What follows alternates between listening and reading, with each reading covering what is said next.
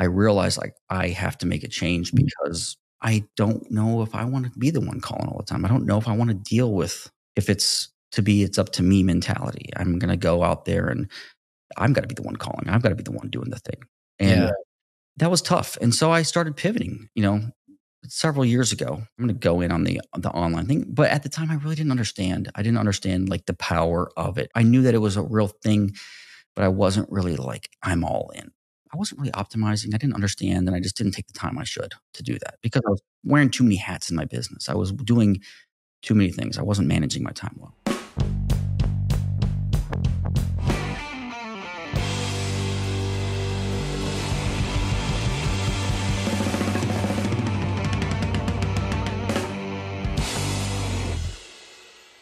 Hey friends, welcome back to the Evergreen Marketing Podcast. I'm your host, Brady Winder with Carrot.com, and this podcast is all about helping you generate more leads so you can close more deals, build a business of freedom and impact.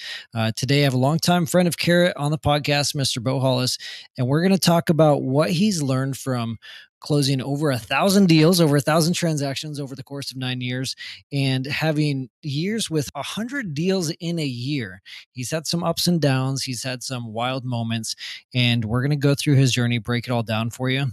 Because like we were talking about on the podcast, everyone shares the success stories and their wins, but we want to talk about the struggles too and how he's pivoted and really how he's sustaining his business in a wildly shifting, unpredictable market. So I don't want to spoil anymore, but let's dive in. Welcome to the podcast, Beau. Man, thank you so much for having me on. I really appreciate it. I love this podcast. I really do. Thanks, man. Absolutely. We've been going for a while, man. I think we're like about 600, probably just over 600 episodes now, which is crazy. That is.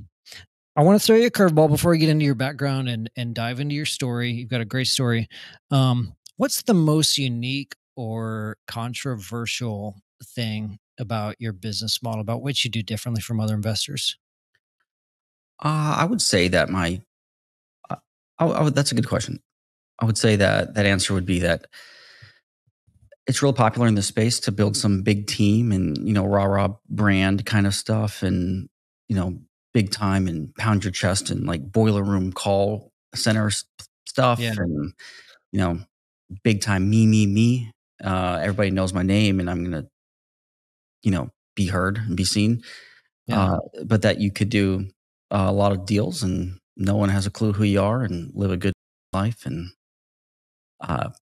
try to be a good dad and a husband, and that you can do fun stuff and still not have to do all those things that are very popular.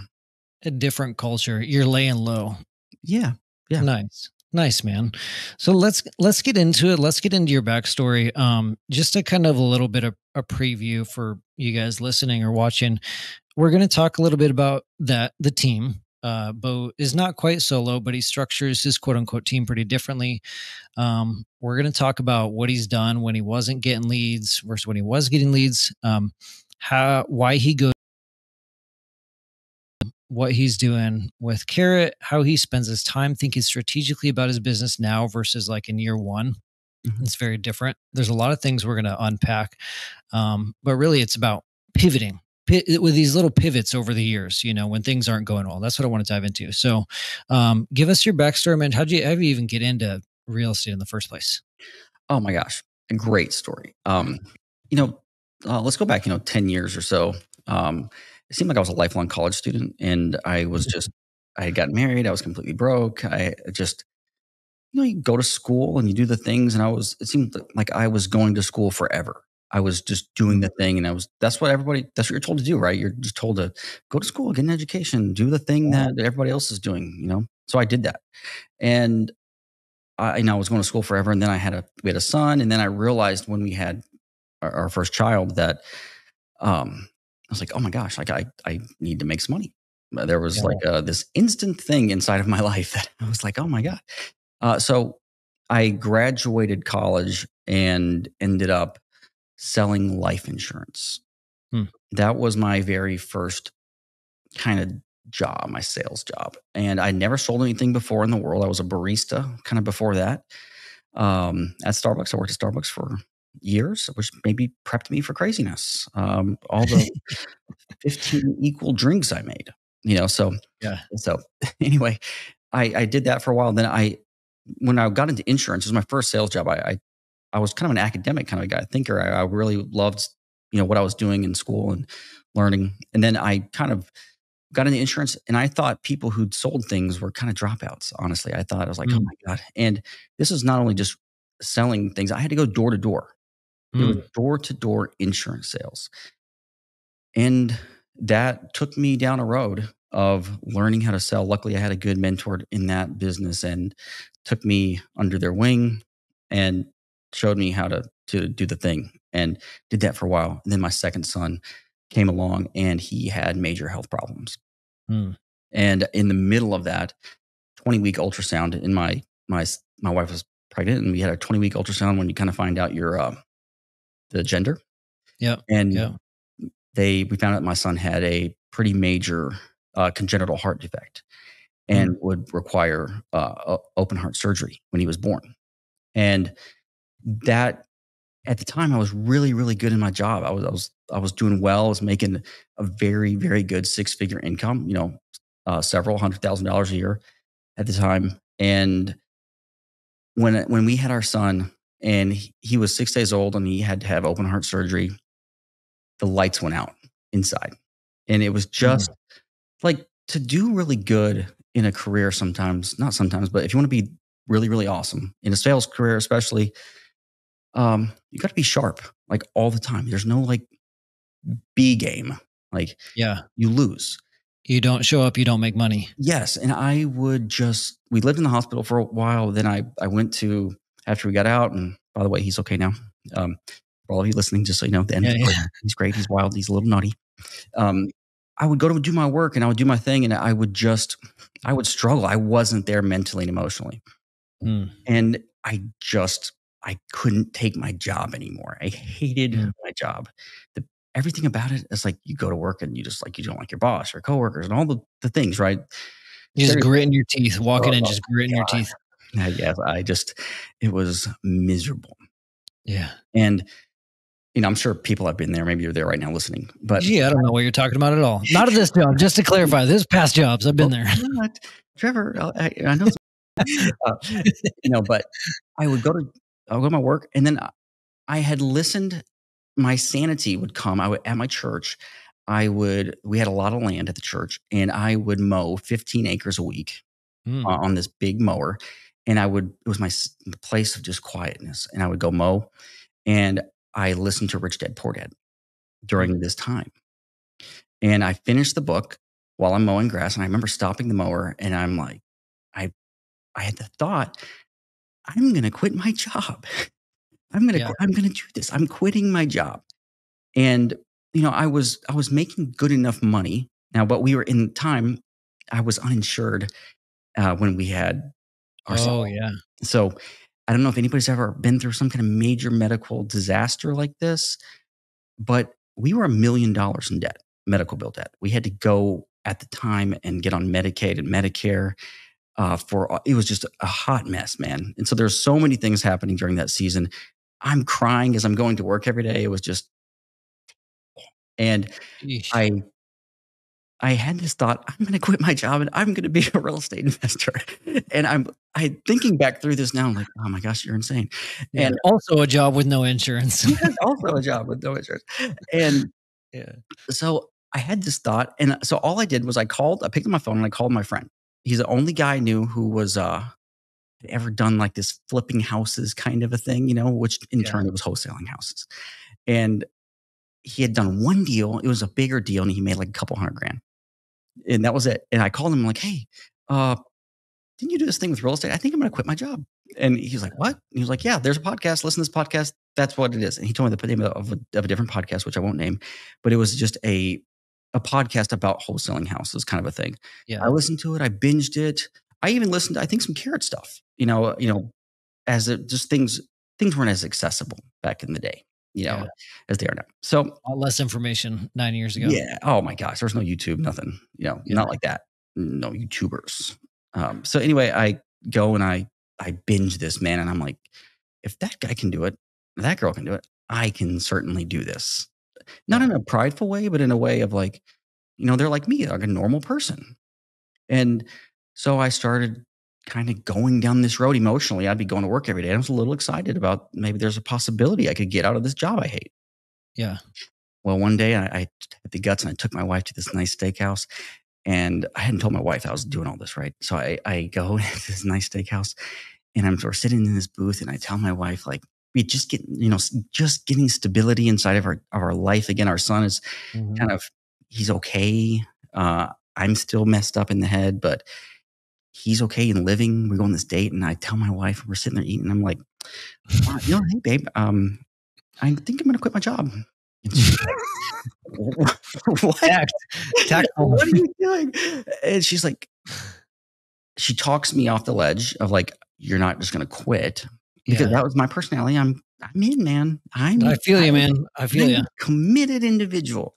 And so I go and she talks me off the ledge and she's like, okay, if you really think this is the thing, then I believe in you. But here's what I ask. I ask that you don't quit. So I want you to do it on the nights and weekends kind of thing. So I Yeah. go out and I put my first bandit sign out. I did bandit signs like night at bandit. Like after I would go off my day job, I would come home. I'd get some bandit signs. I'd save up my money and get bandit signs.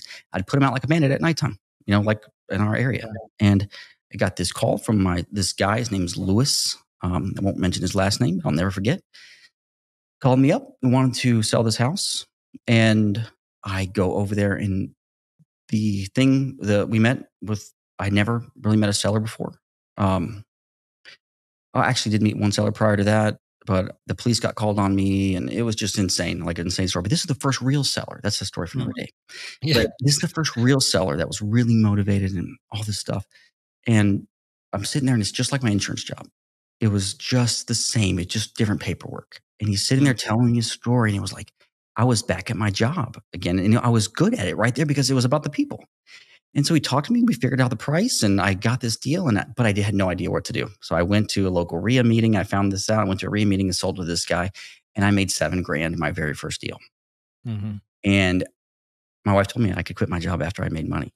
And so I Nice. called the CEO of the company who I was working with at the time and some other people. And I was like, hey, adios. I'm out of That's fast. One deal. One deal. You're like, I can here. do this. And that 7 grand was like $1 million to me. Yeah. It was just like, it wasn't the most money in the world, but it was proof of concept. Like this works. Well, And especially 9 years ago. We're a different story oh now. my gosh, man, it was just so much money. It changed my life forever, and it made Yeah. me believe like I could do it.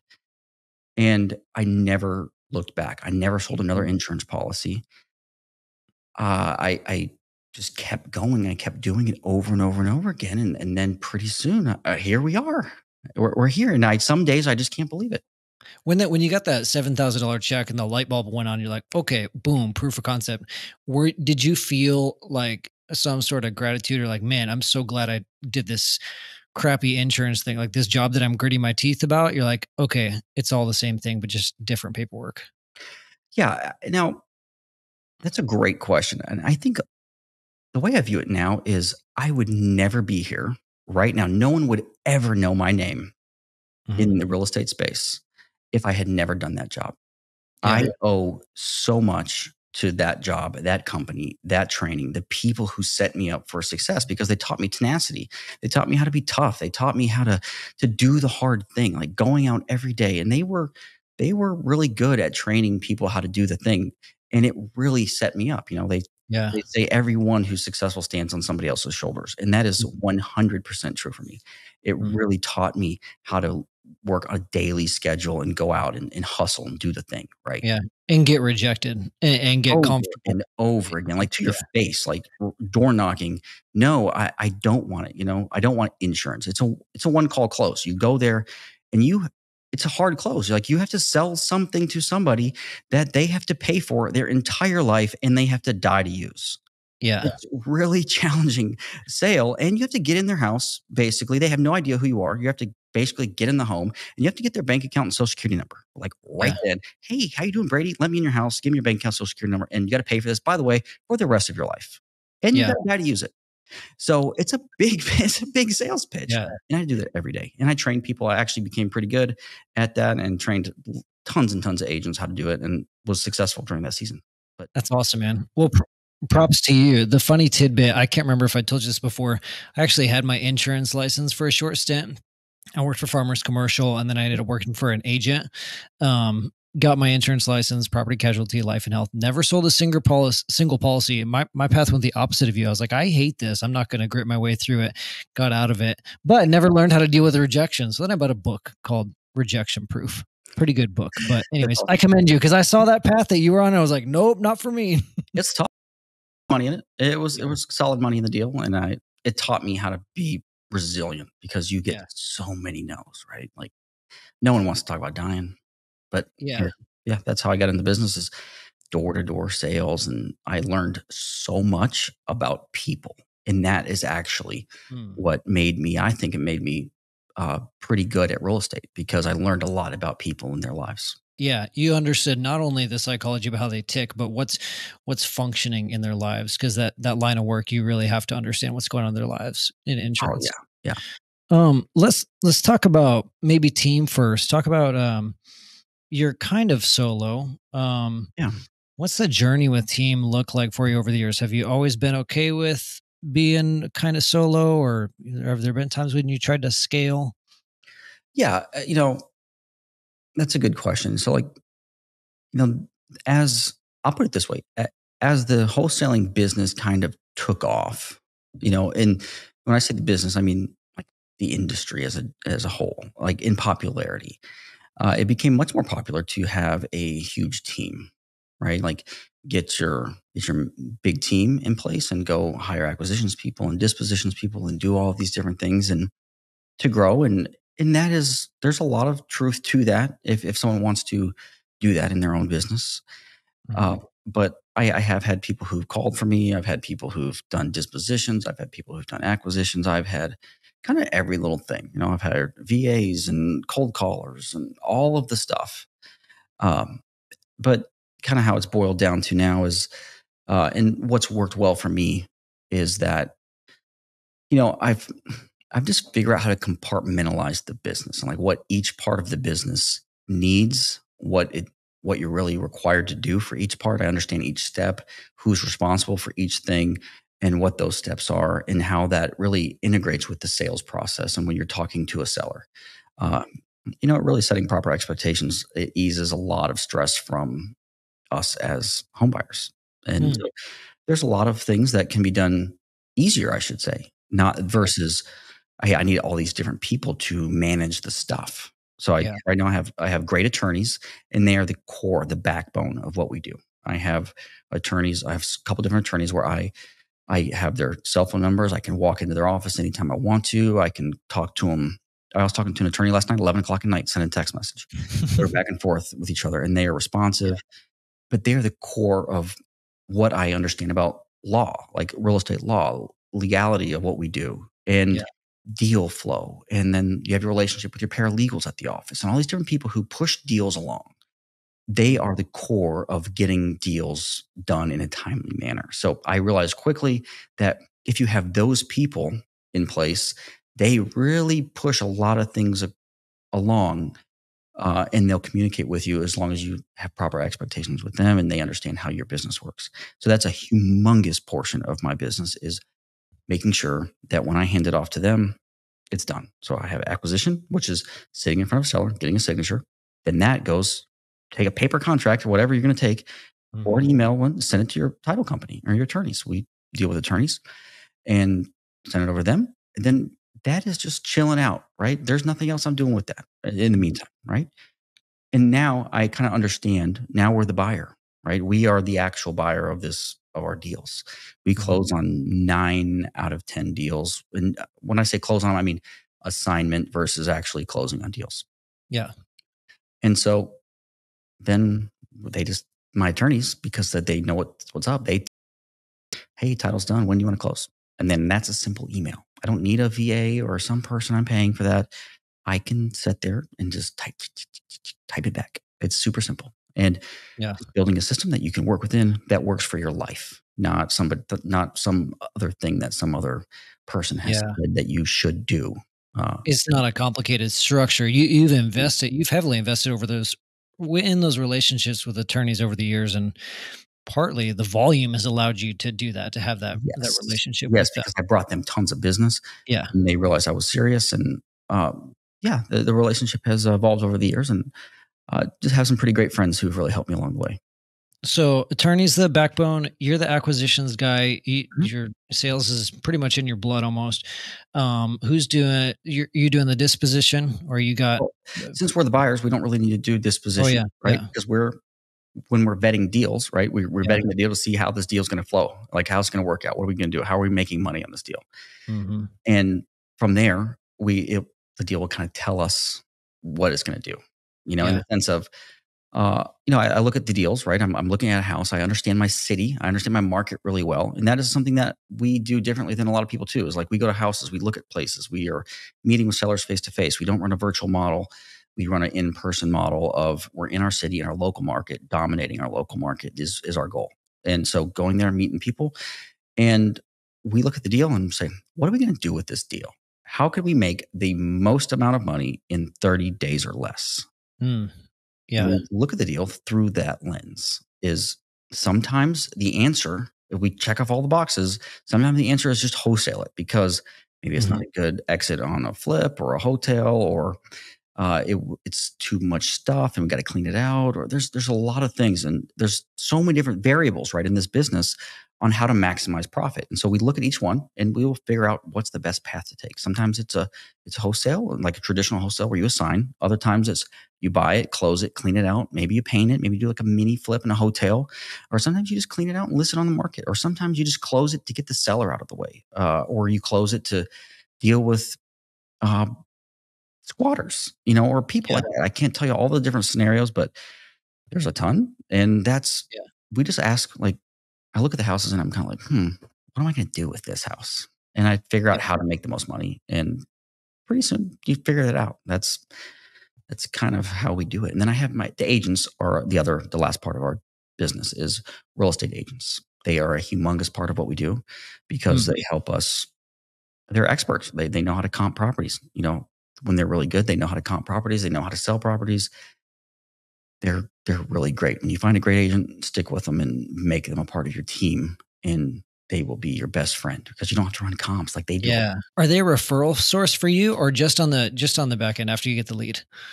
Oh no, they're a great referral source. They're a Yeah, great referral source. You give an agent a couple listings a month, and they're going to be asking their friends for deals. yeah, Real estate agents are the very best. I mean, it's probably one of the best lead sources ever. Like yeah, who are you going to call? Most people, 95% of people are going to call an agent if they have a house to yeah. sell. It's a hoarder house or a traditional listing. It doesn't really matter. But if the agent doesn't know your name, it's hard for them to give you a Mhm. deal.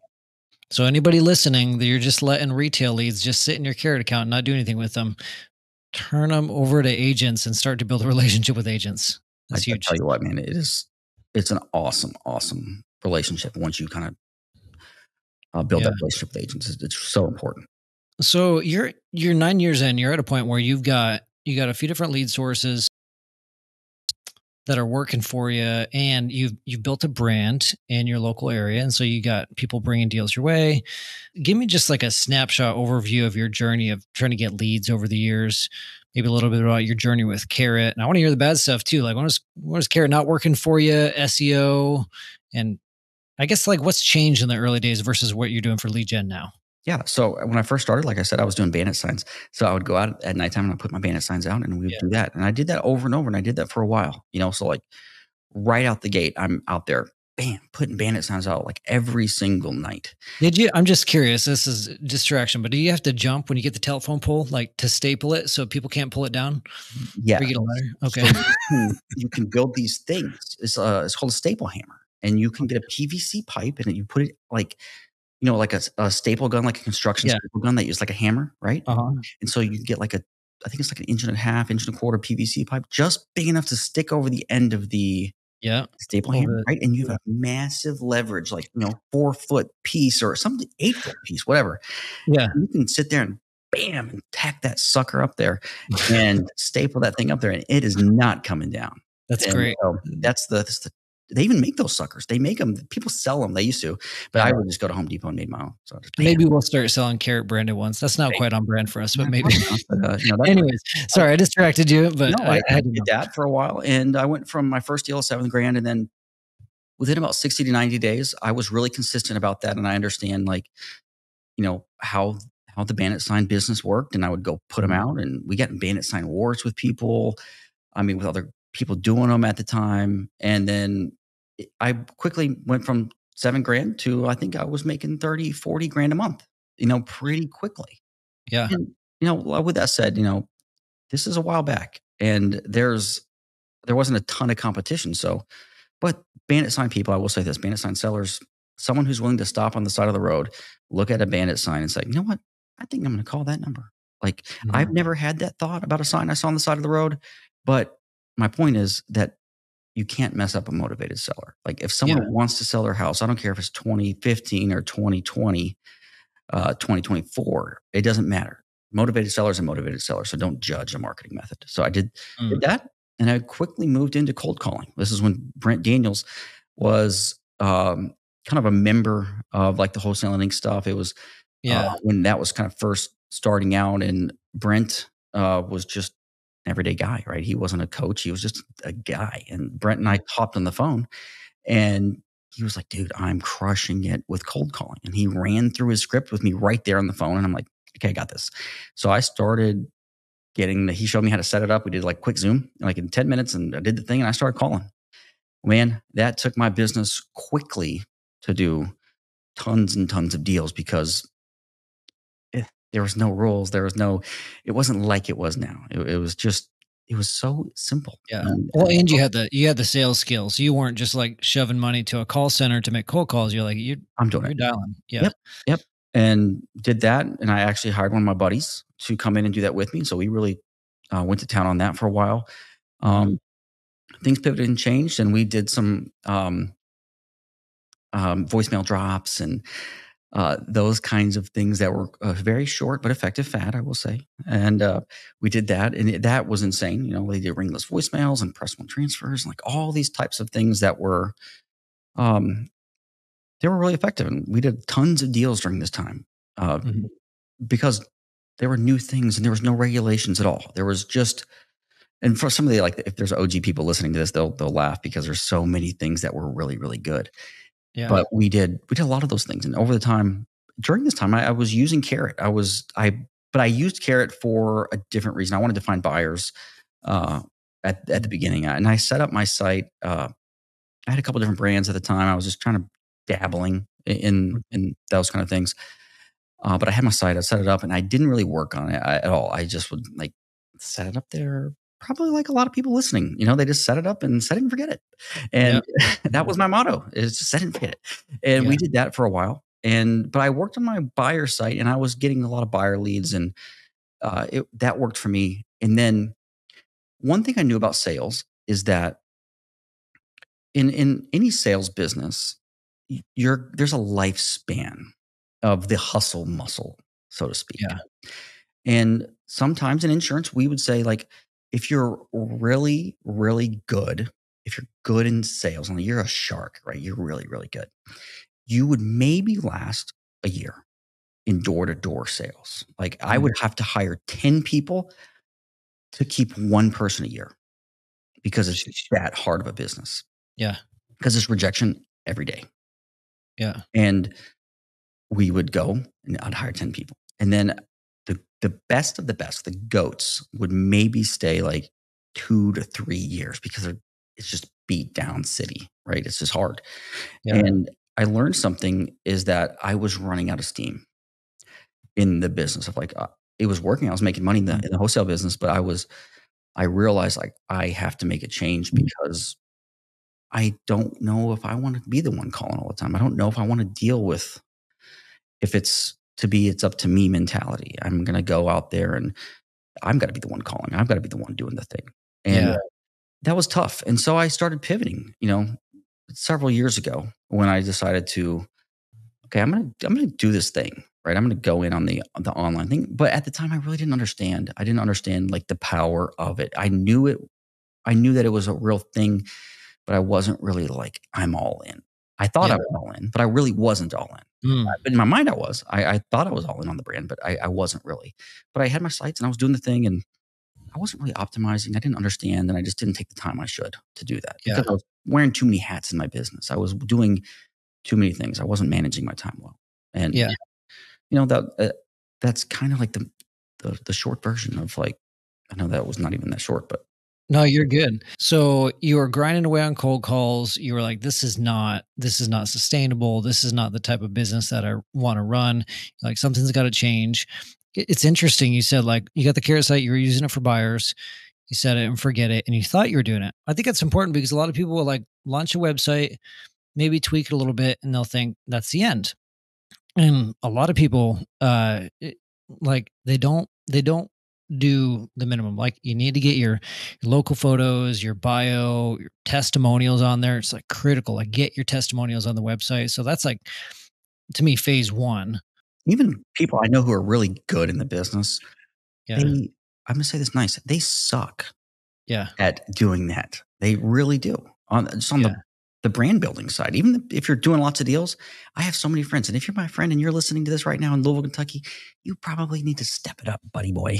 I have yeah, so many good friends, and I get on to them all the time because I'm like, you have no pictures of you with sellers. You have no pictures of like the brand building stuff where it's like, I'm right. actually in this business.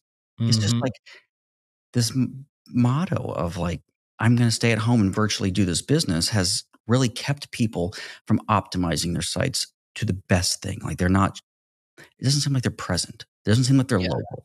Right. And I wanted to change that. I wanted to do that. So tell me about why. Why'd you go all in on brand, and then we'll talk about like how that played out on the carrot site because I feel like we talk about carrot and SEO and the tactics, but what's more important is that decision of like, okay, I'm committed to this. I'm doing this for reals. Tell me about that decision. Well, I didn't really have a plan B. So, uh, you know, I'm kind of all in the real estate space. I didn't really have another, I got good at the real estate stuff. So I didn't really like, okay, what am I doing if I get tired? Right. Yeah. That's a real thought. Like a lot of people are probably listening to this is like, Right. there's going to come a day where you're tired of doing the thing. You wake up and you're like, I'm done. I'm done. I'm tapped Hmm. out. So I needed to think of like, how can I automate this? And like the stuff Trevor would talk about, you guys talk about on the podcast all the time, like evergreen marketing and Yeah. building a business where people can come to you who are motivated. And that was exciting to me. It's Yeah. kind of like a digital bandit sign. Mm. Bandit sign leads were always hyper motivated. They're Yeah. always were hyper motivated. If someone took the time to call a stinking sign on the side of the road, you're motivated. Yeah. Like, I've never called a sign and said, I need that product or service. But Uh huh. people call. And website had that lure to me. It had that lure of like, okay, there's going to be leads waiting for me. And that was a lure for me. But I wanted to build the local brand because I wanted to solve that problem of I knew I would get tired in the future and I would get tired of the ever changing things, right? Mhm. I Regulation and Oh, yeah. yeah. Because when I first started, cold calling was unregulated. Like we could probably make 10,000 phone calls from our cell phone and zero spam. Like you have none. I bet, oh my gosh, I had the same number forever. And I can't tell you how many times I've called from my phone. And we had my number as the caller ID. Yeah. And we called for years with Yeah. my personal cell phone. That's wild, man. Wild. And so you could do all this with no spam, right? So we Yeah. started seeing things, dip down like in like the results, right? In your marketing method. And well, then I would have friends who are in the space, right? People who own different businesses. I made friends with these people and they'd be like, well, things are changing, regulations happening. Then we went to text message and that was just wild, truly amazing when it first came out.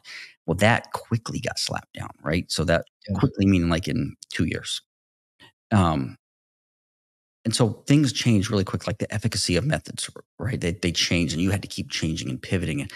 And I was like, okay, is this sustainable? Like, is this a business that is going to sustain a long time? And I would hear guys who are in the industry be like, oh man, I don't know. This is not really Mm. sustainable. So if you're building a big call center model, like, and like you're beating down doors doing that, that's going to change. And we saw like spam stuff. Like, man, it's hard to keep a number for a week. Like if now, Mhm. I mean, you could probably buy a number and it's still spam. Yeah. And so those things, it's just so true. Things change so much. And I was just like, okay, I have to protect my family. That was the thing. It's like in my mind, I'm thinking, I like what I do and I need to protect my family and give some kind of sustainability, consistency in my business to where I know that I'm going to be here a long time. Like I'm going to plant my flag here Yeah. as this is where I live.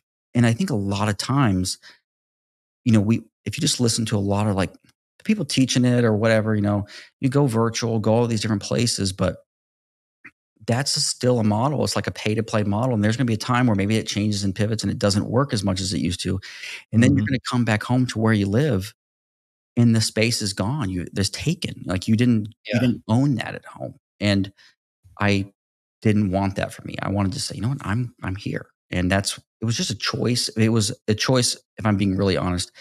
I didn't know what I know now, which I was just ignorant. And I just wanted to stay at home and I wanted to do the thing. And I liked it Yeah. because my skill set was door to door sales. So I liked meeting people.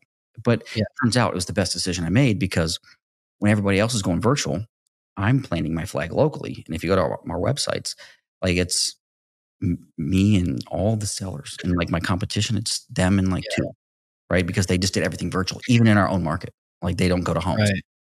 They go to So so that's interesting. So you were like, okay, I got to protect my family. This isn't sustainable. You went all in on brand. Talking about the website, like you thought you had it figured out, but now you realize like, oh, okay, I didn't have the online portion dialed in. What were the things that move the needle the most when you were working on your Carrot site, getting your online marketing dialed in over the last few years? Like, when were those big shifts for like online leads? I think that you have to, number one, you have to differentiate yourself and figure out like Carrot is a template. Okay. It's a template. You have to customize this template. It is a thing that they provide to you and you have to make it your own, right? You got to put your own Mhm. pictures on there and all the, like, what's your service? Like, what do you do? Like, Yeah. what makes you different? Personalize the stuff, writing content, being consistent. You have to treat it like a job, which I did not do at the beginning.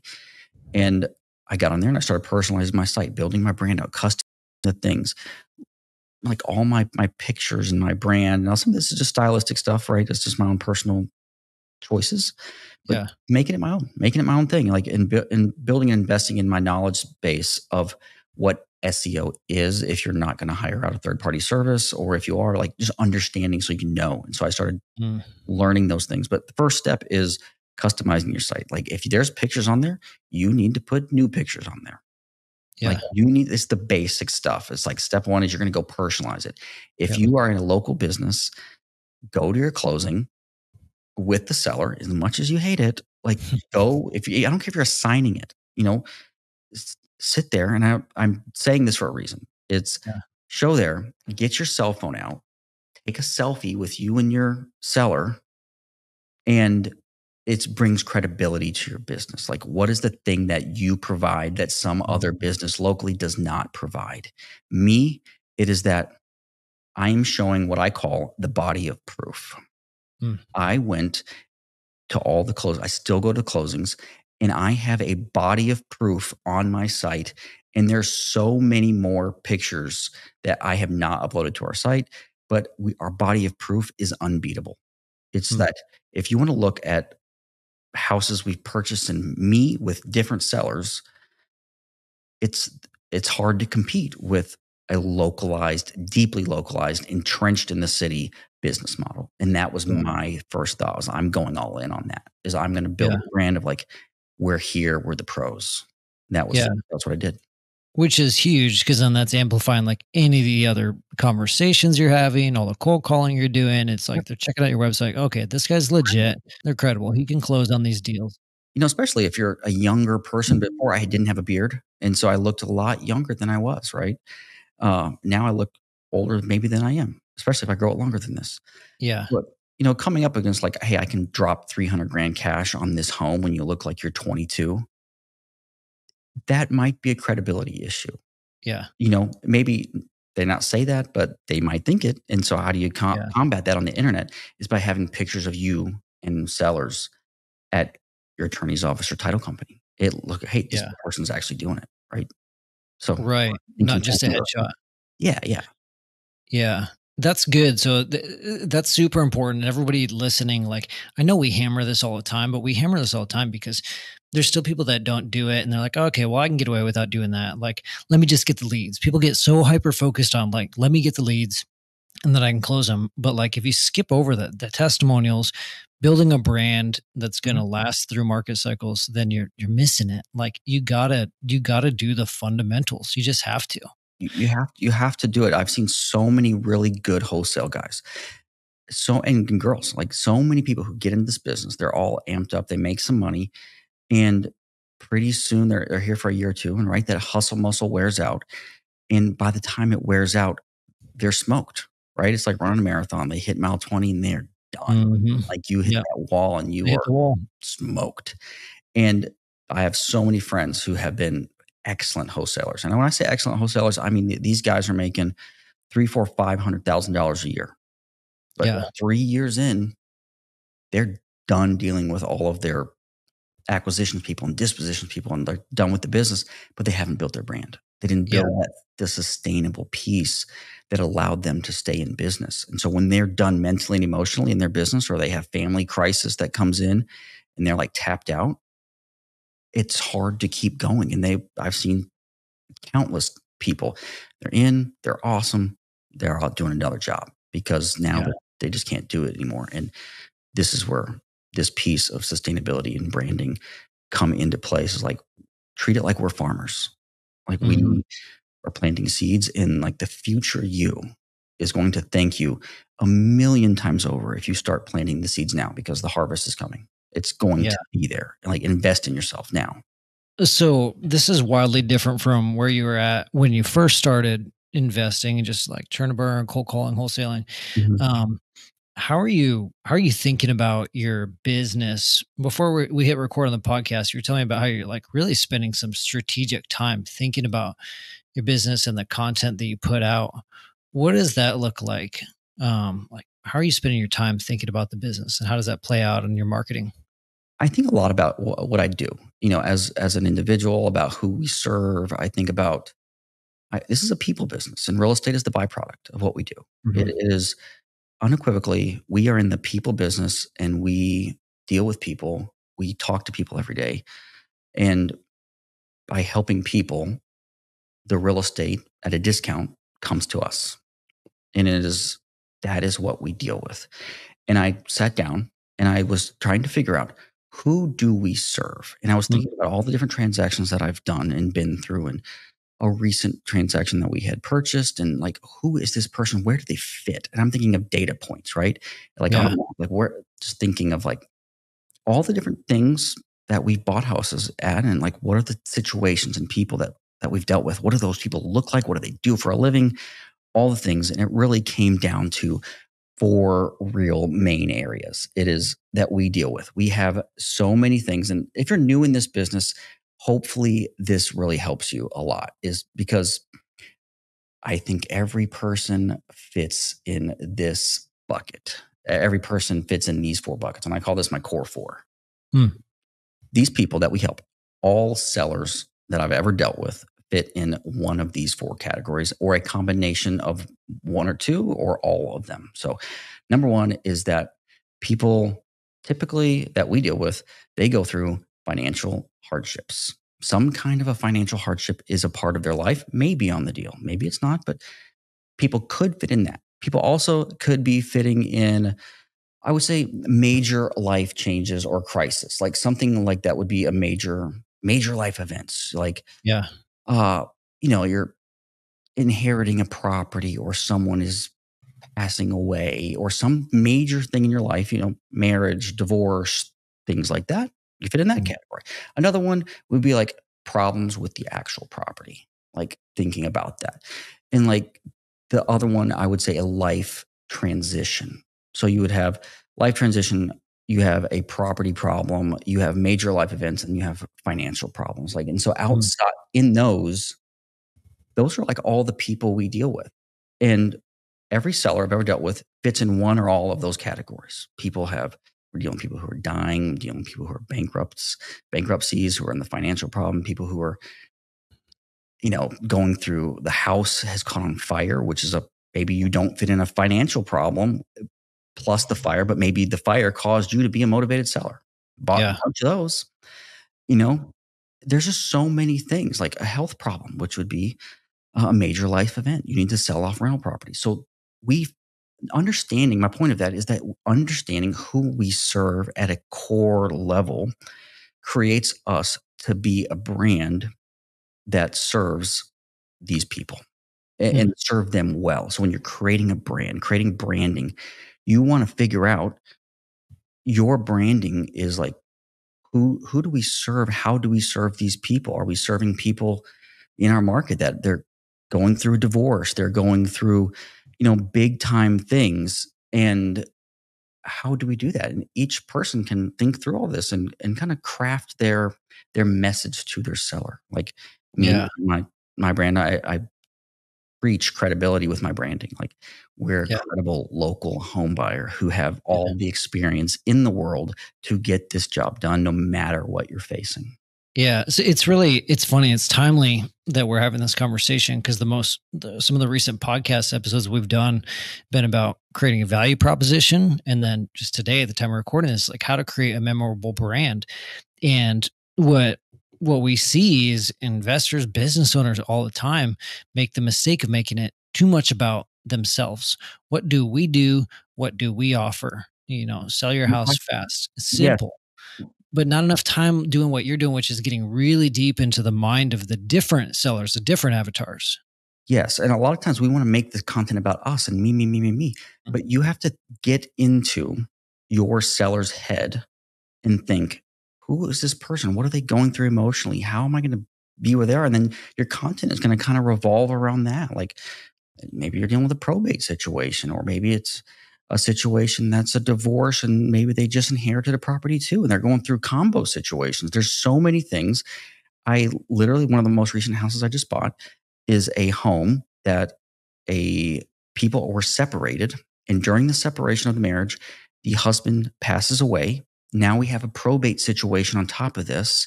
And then we're combining multiple different issues now of it's getting complex. And Mhm.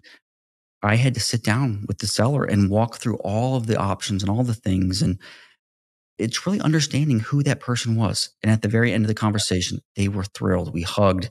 They felt great because they felt understood. And if you can understand your seller, it's going to make you a much better brand builder and a business owner. And when it comes to building that online presence, persona, and who you are, who you serve, why you do it, and Yeah. it really matters. Take a personal approach. I would say, man, I would agree with that. And I'd say that, of all the time I spend around other marketers, other business owners, other investors, I think one of the biggest common threads, if not the biggest, is um, around those who are really successful is that they understand how to get in the head of their prospects. Sounds kind of weird, but like they know how to really just pause and get in the shoes of what they're thinking. Like, what are their exact problems? What are their fears, pain points, desires? And how are they actually saying it? And how can I speak directly to them? How can I empathize with them? How can I speak specifically to their problems? And we're Yeah. talking about this because it all plays out in your marketing. Like what you're talking about, like your brand, that's your messaging. This is what the copy on the website should be talking about. So I Not just always think about that's price. It's not always about yeah, the money. Most times it's not. I mean, it's yeah. really solving some of these bigger problems you know, of what we deal with in life. And I think if on being an understanding person and sending that message in your own Yeah. personal way is really, really important to building your own unique brand that lasts a long time. Yeah, it is too often overlooked, man. Um, well, I want to start to wrap it up here. One of the things I wanted to talk about and kind of fulfill on the title of this episode is what are you doing to stand out and sustain as competition gets worse and as the industry as the housing market gets a little bit more squeezed. That's a great question because, man, just over the last couple of years, things have changed. I mean, drastically, right? Yeah. Just on the internet space, right? Just on the Mm. website. side of things. People have really come in, like bigger companies are coming into the spaces. And for me, pivoting to more of an online, like I've been online, but like really pivoting online, really preaching that credibility, preaching that. And when I say credibility, I mean really broadening our scope of what we do, who we serve, and really trying to Mm. encompass a lot of what I would call online a visibility, like making sure that Yeah. we are visible. Because if people cannot find you, you're not going to get deals. And so, When you say that, are you talking about like SEO for like different keywords on your website? Or are you talking about different marketing channels altogether, like different platforms? I would say both. I would say both. I would say making sure number one, get your website on lock. Make sure that you are visible to search terms. Yeah. Deep dive the SEO world and understanding specifically on page content. Like on page, if you're trying to just build a million profile backlink and you're trying to just get like mega backlinks and your on page stuff sucks, you will lose, I think, every day of the week Yeah. to guys who have awesome on page stuff. So focus on page stuff first. Like get your content where it's good. Like make Yeah. that where it stands out. I think through, we're not going to go down this road, but like through some of the Google stuff that's recently come out and like Mhm. stuff that's really pertinent right now, on page is king. It really, and I think It's results gotta be helpful. It's gotta be real especially in the age of AI. It's gotta be real helpful, valuable content. really has to answer questions. It has to be a real answer to Yeah. questions. How do I sell my house fast in X city? And you need to answer that question as best possible and then be visible for that answer across multiple places. And then YouTube, Facebook, X. I mean, Mm. all of the things where your content could live, make sure you're there because if when people are looking, you're not found, somebody with bigger pockets, somebody with, I should say deeper pockets they're coming in, venture capital, they're coming into the space Yeah. and they want real estate. And this is the place where they're going to live, I think, for a long time is the online place and just being visible, really good content that is very valuable to a person and find out like, I want to be the probate king or queen in my city. I want to be the person who helps people through divorce. I want to be the person who helps deal with bad tenants in my area. I am the person who can help, you know, Yeah. do this thing and I'm the expert in this area and then go online and write good content about it. Like actually go and write. Luckily, the tools are better than ever right now and everybody can access those things and learn how to do it in a good way where it is really, really valuable content. You can do it Yeah. basically for free. I think I would agree with that, man, and I think, the saying, "The niches is in the riches," is, like, the theme at this point in time. Mhm. Like you said, there's been more competition, there's been more people learning SEO, but a lot of people get hung up on, like, just the sell my house fast insert city. Like, there's so many different niches, so many different areas you can go after, and now's the time to start going after those. It is. There's a lot of search volume. There's a lot of things going on online, and you don't have to be like, oh, my competition is massive. It's if you start now, you will be thankful in a little bit of time. You'll be thankful and just build that brand, build the sustainability, and go do this along with other marketing channels. And it's going to be you'll be really thankful over time because there's so many things. I mean, I know guys who have huge backlink profiles that their content is just meh, as kids might say, mid. And Is it's that the thing now? Is that a term? mid. Oh, heck yeah, Okay. yeah, Okay. bro, no cap. That's what they say. Okay, And okay. I gotta yeah, stay up on right, this. I mid, gotta no cap. Like, that's the thing. So, but it's the content is just that's average, and so they spend all this money in backlinks, but then they don't have good content. So, like, really yeah. do the thing that you can control right off the bat if you're trying to get in, and just build that brand where it's really focus and be credible and build a localized brand because someday when those leads are coming in, it's going to be very you never know what's going to pop in your email. Yeah. Could be an That's awesome awesome, deal. man. Well, I appreciate that.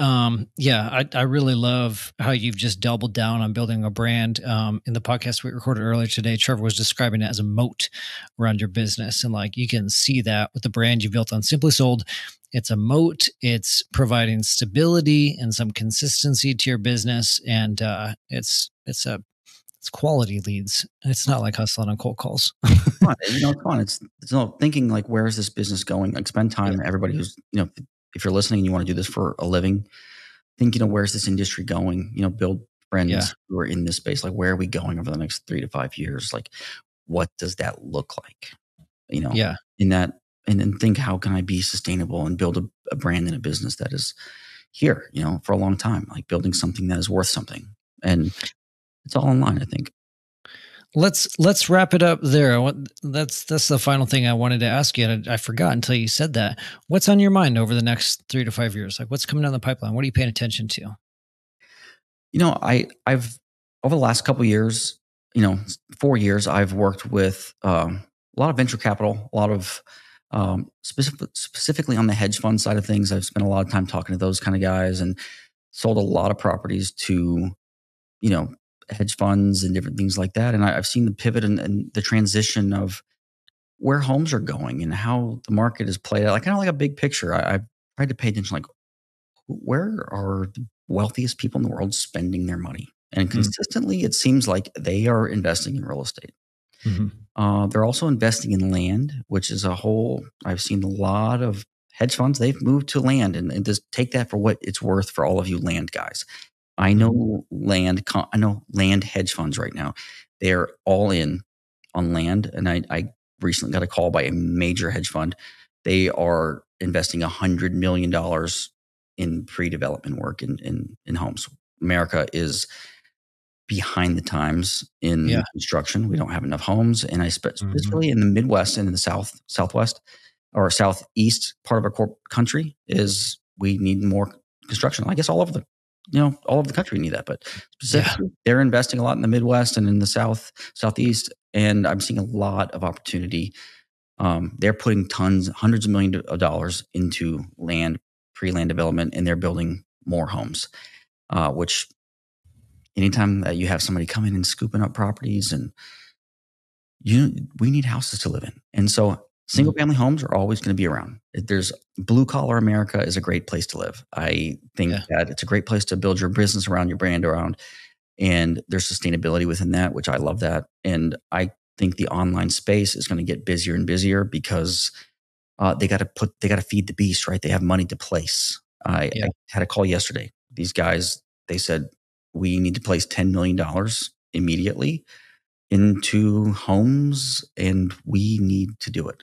And the market has changed so much. They've got to go get these houses somehow. So there's a lot of Yeah. opportunity. I'm saying all that to say this is that in the single family space and maybe in the land investing space for some of you land investors who have your carrot sites out there, double down. Make sure you're there. Make sure you're visible when people are searching. Make sure that you have this opportunity of like, hey, I'm gonna plant the field. I'm gonna go all in on this, and I'm gonna be either all in on single family or I'm gonna do land as well. And I know guys who do both well, but double down. Be present. Be ready to as things pivot and change. Be adaptable because change Mm. is inevitable. And as things change, as the market changes, as regulations change, be on the cutting edge, be there, be knowing what's happening, and build that brand. It's someday when you don't want to do this anymore, um, having leads pop in is always a nice day when you kind of don't want to get out of bed. Yeah, it's an asset. Nice, man. I'm not even going to recap it. I'm just going to leave it the way you said. Thanks for sharing the insight. That's really interesting. What's coming down the pipeline over the next 3 to 5 years? But I agree with that. Thanks for sharing, man. This has been a really valuable conversation. It's been fun. I know we've had you on the podcast before. If Yeah, anybody all the time. listening, we've done a couple episodes. We did a really good one on all about testimonials with you and Keith. That was a good one. It's Yep, been a it was fun. number of times. I know it won't be the last time, but thanks for sharing with everyone. Where can people find you? Do you want people to find you? Yeah, that's a good question. I live my life probably different than a lot of people. If you Yeah. follow me on Instagram, it's just my name, Beau Hollis. But I don't really. I'm not going to tell you how to find the next deal. Probably, I was that guy for a while. I don't know if I care enough about Yeah. that kind of thing. I want to provide content, I want to provide value, but I'm a dad, I'm a husband, and I just Yeah. I I'm there, and I like doing stuff like that. You can find my website Simply Sold, but if you want to follow me on a personal side of things, it's on my Instagram account, and I might post pictures of my kids or what we're doing fun or things I'm thinking about. So that's kind of Yeah. what we're doing. But for all of you listening, just stay focused and don't get shiny objects and go do Yeah. other things. Like pass up the good and go for the thing that is worth building. Nice, man. That's good. I can cheers to that. I'll put links in the comments or in the show notes in the description, website and social, whatever. But I can cheers to that, knowing what's important. Family, dad, husband first. Awesome, man. Yeah, yeah. Cool. It's been good having you on. Thanks, Beau. Thanks everybody for listening. If you got value out of this, share with a friend, leave us a review on Apple Podcasts. I would love for you to do that. If you like this episode, share it up. Shoot me an email, brady@carrot.com if you have any thoughts, or if you know someone who's a good fit for the podcast. If you got a story like Beau's, let me know. I'd love to chat. But thanks for listening, and we'll see you all later.